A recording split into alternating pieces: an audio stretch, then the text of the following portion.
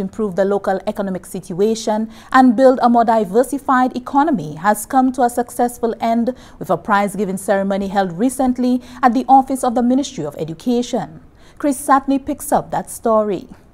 The essay competition, which was organized by the Saint Lucian Analyzer, a group of young Saint Lucians living overseas, drew participation from several young minds attempting to solve the island's economic woes through careful research and analysis with a view to presenting proposals that would help raise the standard of living of all Saint Lucians.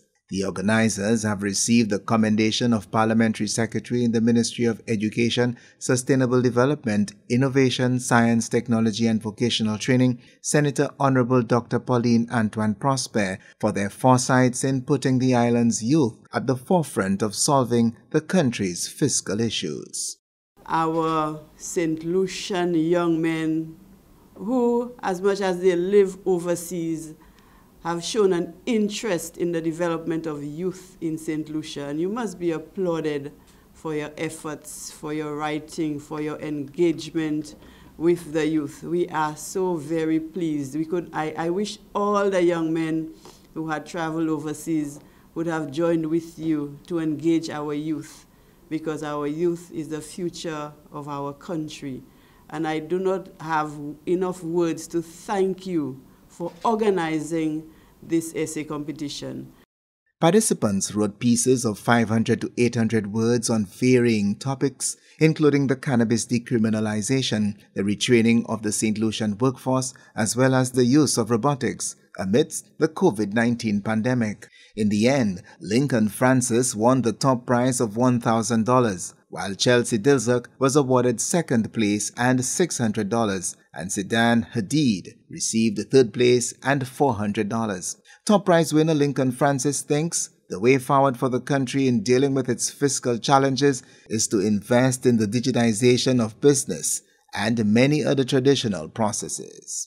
And I see COVID-19 as a really, something like I wouldn't want to use the term great reset because I know there's a lot of baggage to it, but it has presented the opportunity for change. And I think that we can still ride that wave as St. Lucians in changing and doing things differently in terms of education, in terms of businesses. So I really do think that COVID-19, as much as it has cost lives, has really presented a catalyst for change.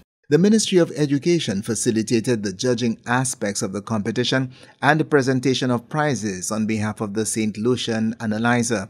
Acting Chief Education Officer Cyrus Sepal says competitions of this nature help in developing critical and analytical thinking among St. Lucian youth in becoming champions for change and for solving the problems of their generation.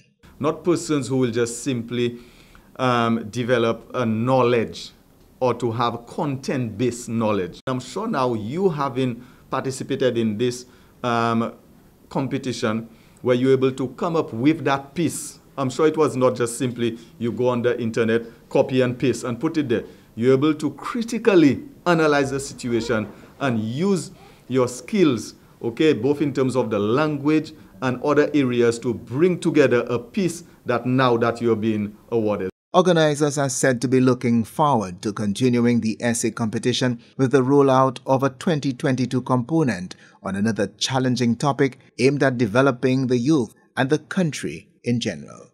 From the Communications Unit of the Ministry of Education, Sustainable Development, Innovation, Science, Technology and Vocational Training, I am Chris Satney reporting.